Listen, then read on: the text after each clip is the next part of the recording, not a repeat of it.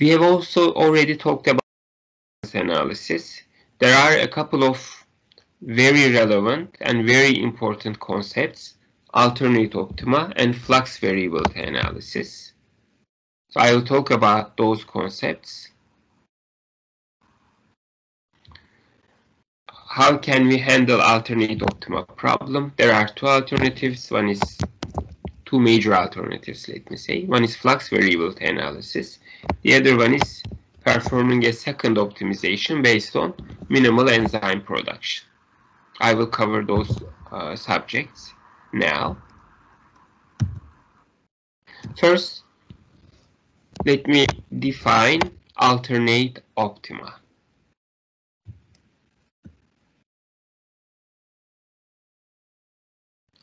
If this is the solution space and this is the objective function to be maximized, this is the direction of the maximality, we know that here is the solution space, right? Because that's the intersection of the solution space with our objective function. So in this case, we have optimal solution in a corner. What if, as in this case, objective function is parallel to one of the edges in the solution space? So in this case, if you try to take the maximum value of the objective function, the intersection is not a point, but it is a set of points. So there are many points. So we have this short line here, and all points in this line will satisfy the objective function. In other words, we don't have a single solution vector to satisfy this, because you see this point is also a solution, but just another point above it is also a solution. This point, I mean here, is also a solution. They all lie within the objective function, right? So we have multiple vectors. Let's say we have x1, x2 values here. Different combinations of x1, x2 values will give us the optimum value for the objective function. Those cases are known as degenerate solutions. So optimal solution lie on an edge. We have more than one solution that satisfy our optimization criteria, that satisfies our objective function. This is related to this problem of alternate optima. So we have more than one optimum solution with the same optimum value. Remember our graphical solution. All points in this line, objective function line, will have exactly the same value, right? Objective function is something like 2x plus y equals something. So this is the formula corresponding to this line.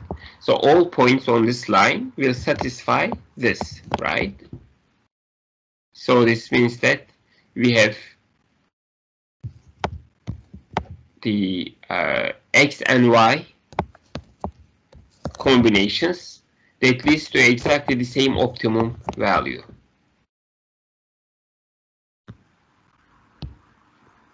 One other alternative is unbounded solution. If you don't have enough constraints, in this case, for example, if you are trying to maximize the objective function, you can push the objective function line here till infinity, right? Because there is no bound there. So we have an unbounded solution. So we need to be sure that we have really properly bound the solution space. And we should be aware of this problem of optimal solution lying on an edge, the problem also known as alternate optima.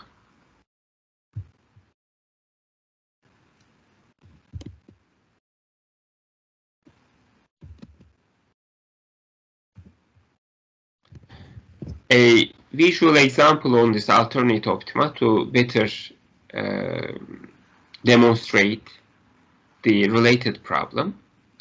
Let's say we have a very simple system. A goes to B via two alternative reactions, and B goes to C and D.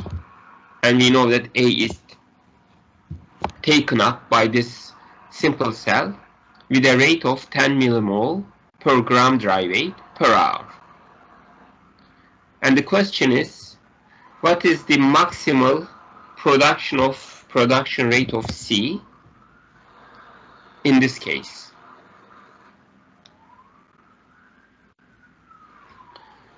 So if there's 10 units of A coming in, 10 units of B will be formed, and if we want C to be maximum, this 10 units of carbon will go to C and 0 will go to D, right? So maximal production of C is also 10 millimole per gram dry weight per hour.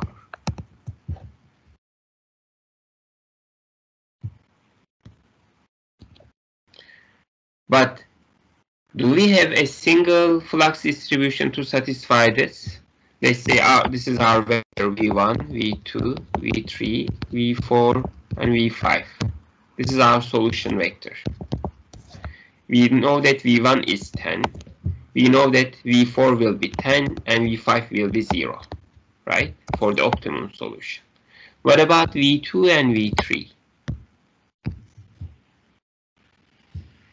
Since these are two alternative reactions, maybe 5 of 10 is going through the V2 and the other 5 is going through the V3. And at the end we will have 10 units of B formed. But as I said, the rate of the V2 can be 5, the rate of V3 can be 5. Or the rate of V2 can be 10, the rate of V3 can be 0. Or the rate of V3 can be 0.1 and the rate of V3 can be 9.9, right? At the end, for all those combinations, we will have the same amount of B formed. But as you see, there are kind of infinite alternatives here for the V2 and V3. They all give us the same optimum value. So for our objective function, we will have the same optimum value, but we will have this alternate optima problem. There are different flux vectors that exactly satisfy our optimality condition.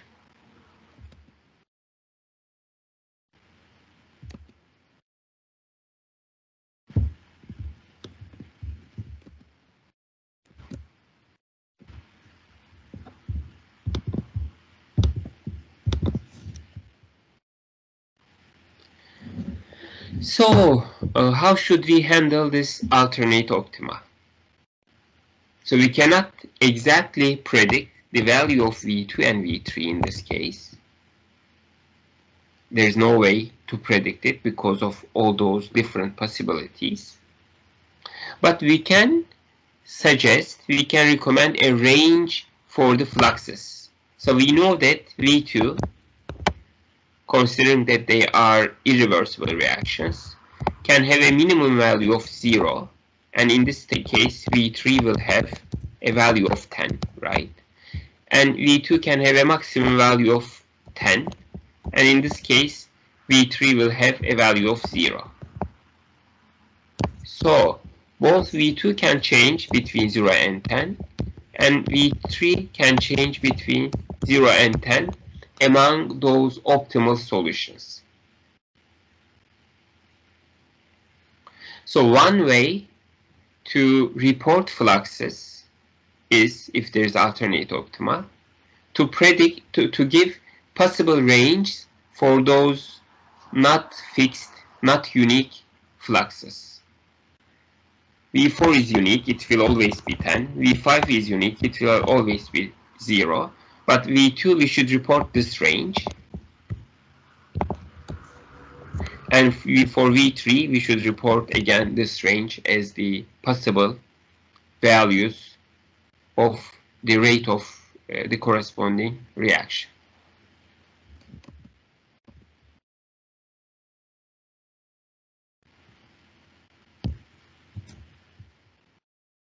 So alternate optima is different solutions, different solution vectors that satisfy the constraints in your problem, mass balance constraints and reversibility measurement constraints, and they have the same optimal value.